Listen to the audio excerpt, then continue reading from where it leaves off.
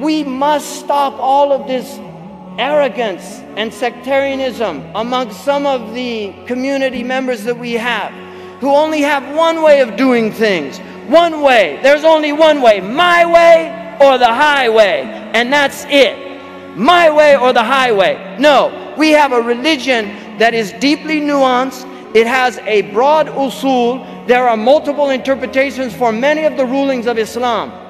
And beware of arrogating to yourself the role that Allah subhanahu wa ta'ala has given to His self alone. Allah knows His religion. Most of the ijtihadat of our great scholars were done by signing their fatwas with Wallahu a'lam, Wallahu wa rasuluhu a'lam. Allah knows best. In other words, this is the best I can do, but Allah knows best. We have to stop all of this madness where somebody says, Ya akhi, haram. You can't, that's haram. Is that mujma' alayh? Is it agreed upon? Have you studied these books? Have you studied the usul? Because there are some things that the ulama say, there's a difference of opinion. Some of the ulama differ on certain things. And you will have this. You will have opinions of ulama that say, the halal is clear, the haram is clear, and between them are gray areas. Many people don't know them. Only the ulama are expertise in these, and we're talking about the giant ulama, not people who have studied and done their Nizami course or done their graduate from 4 years at a Islamic university. No, some of the teachers I studied with studied for 30 years at the hands of their teachers.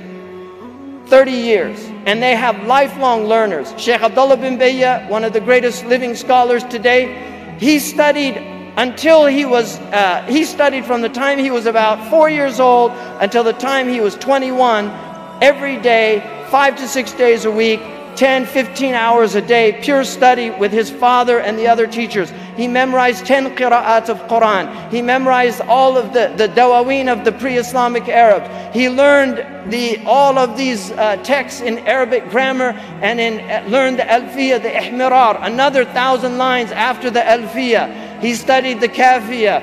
He studied the Mukhtasar Khalil, memorized the whole mashhur of the madhab of Imam Malik.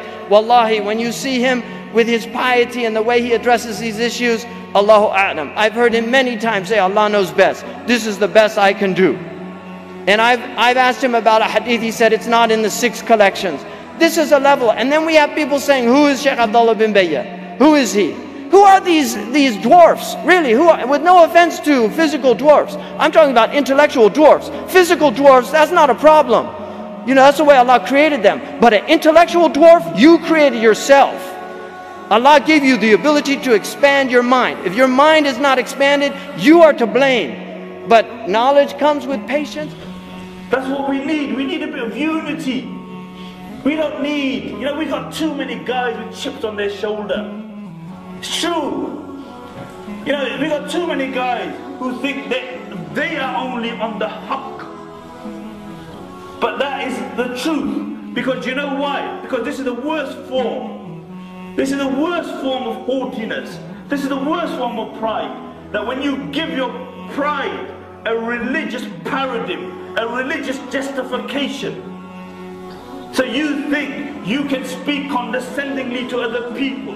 You think that you have a God-given right to look down on other people because you're on the haqq and they're on the batil. If you really are concerned, then work on the brother or the sister. Be nice. Be nice to the person.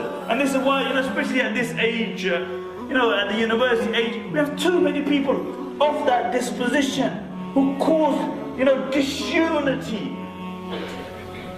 Nobody in 1400 years, look, Ahl Sunnah have certain parameters. Yeah, the parameters have been written by the ulama. But nobody in 1400 years has the entire ummah agreed on one way. Never.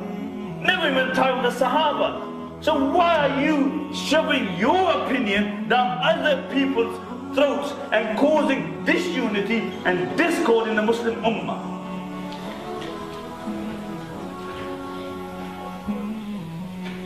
And this is something we need to understand, because often we are the greatest cause of disunity.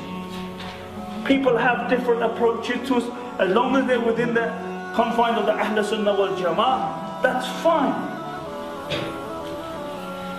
But we should not make us people, who look at people in a condescending way or look down on people. We need a bit of unity here. The Muslim Ummah needs unity. And if you don't realize it now, then wallahi, I don't know when you're going to realize it. I don't know when you're going to realize it.